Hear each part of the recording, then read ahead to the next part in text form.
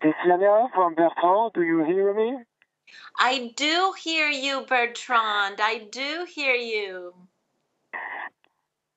That's wonderful, Christiana, to speak to you from Solar Impulse. Where are you? I'm in the middle of Saudi Arabia at 6,000 meters, and you, where are you?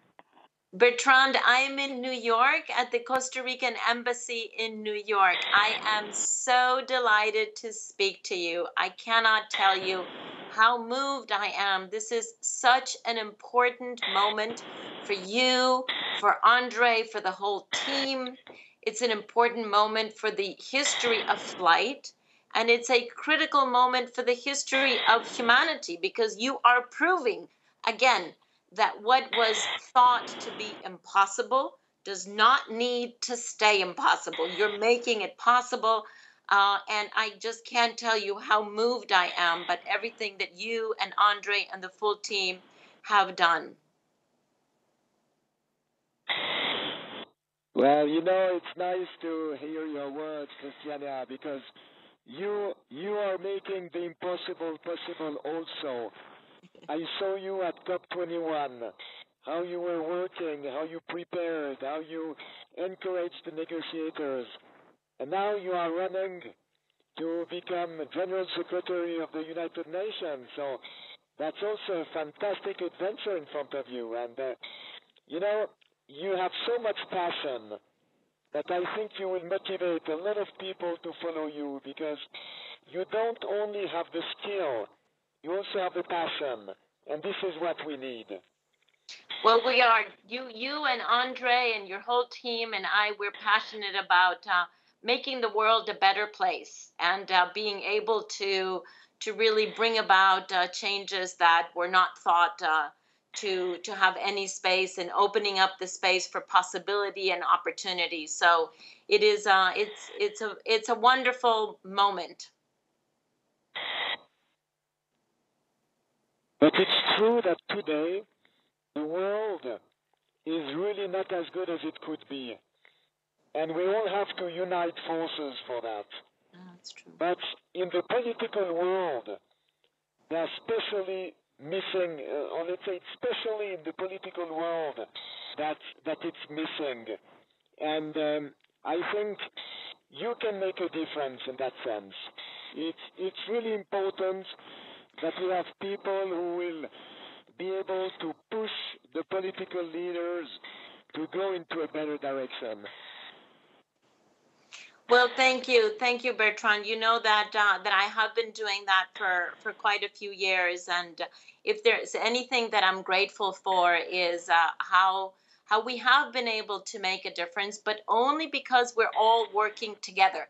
And you and your team are a perfect example of that. You know that you and Andre would not have been able to do this flight if it weren't for the full collaboration of your team and your partners. And that's the same thing that I'm working here toward, because it's not about one or two people making a difference. It's about bringing everybody together as a well-functioning team to make this world a better place. Maybe it would be interesting, Christiana, because we are live on Solar Pulse TV and a lot of people will be interested to hear that. What are you doing practically in your day-to-day life to become Secretary General of the United Nations? Who will decide at the end, and who do you have to meet, and who do you have to convince for that? And is it enough to have good ideas and good passion, or is it also very, very political? It is very political. It is ultimately it is a decision that is taken by the 15 countries who are currently members of the Security Council. There are 5 permanent members, and there are 10 elected countries on the Security Council. So there's a total of 15 countries. But that decision also needs to be supported by the approval of the General Assembly, which is all 193 countries. So yes, it is very political. I think what is necessary here is to show that that there is leadership, but that there's also impartiality. Because the moment that you take sides between one country or another, then you have lost the only real authority that this office has, which is the moral authority of impartiality. So that is the conversation that I'm having now with all of these governments, to show them how impartial I have been over the past 6 years that I have served at the United Nations, and how I would like to continue to support them now in more areas than only what I've done in the past. Vincent, Yeah, that's excellent. And we probably lost the also, visual. coming from a country like Costa Rica, it's also a country that is neutral in that sense, who has a very long tradition of impartiality. Yes, that's true. It has been a neutral country for many, many years. And I'm a true daughter of that country, and have shown how truly the global good is what is being supported here by the United Nations. And it does not need to come into conflict with national interests. I think that was the big lesson that we learned in the Paris Agreement, that national interests can be protected while at the same time pursuing the common good. Because it is the common good of peace and security, which are the ultimate common interest of all countries, and the number one goal and mandate of the United Nations. Yes, absolutely. And when will the decision be taken? We don't know that. We don't know that yet. There was one vote. It's called a straw poll last week. And there could be another straw poll, which is a vote on the part of the Security Council members next week. It could be, although it has not been confirmed yet.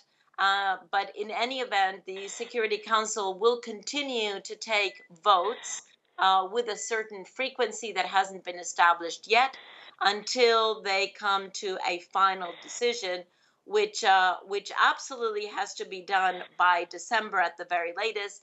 But we know that the Security Council will try to come to a decision perhaps by October. So sometime between October and November. Okay. So we will all follow this very, very carefully, because I think it would be fantastic to have somebody like you at the head of the UN. Well, thank you. Thank you. To bring also the human part.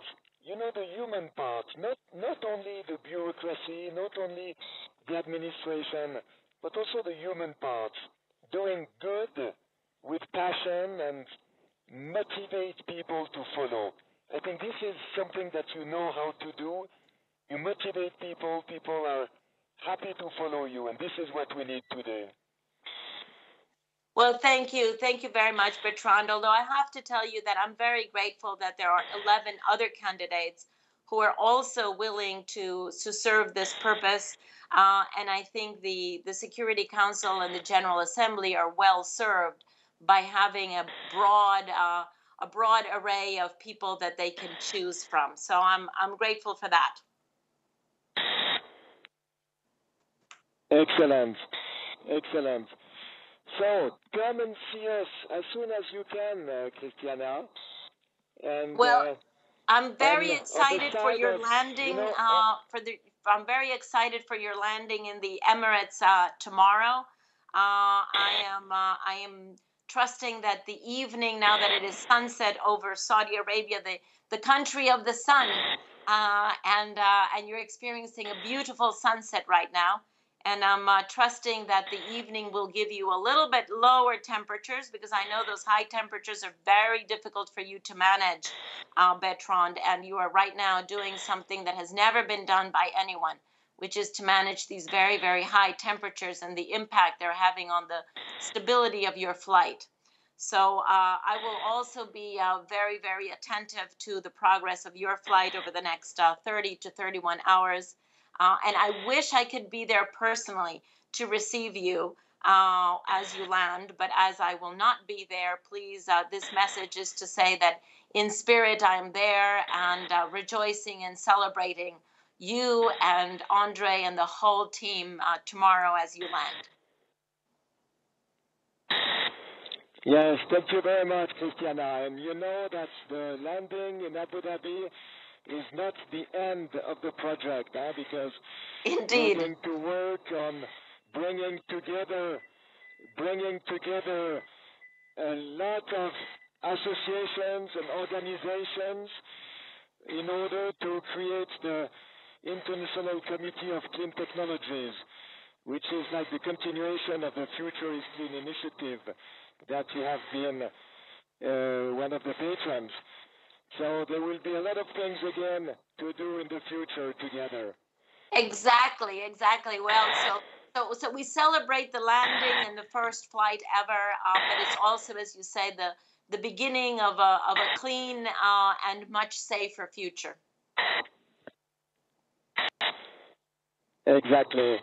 So, Christiana, I give you a big hug. It was great to talk to you. Good luck, all the best, and after the landing, we will talk again about the International Committee of Clean Technologies, how to promote these technologies, which is now a source of social stability, a source of wealth and development for all the countries of the world. So I think it's a really interesting work to do in the future, and I look forward to continuing doing it. Very good. We will do that, and bon chance for your last few hours. Thank you very much, Christiana. Thank Thank you. very much. Thank you. Bye-bye. A big hug to you and to Andre. Big hug. Bye-bye. Bye. Bye.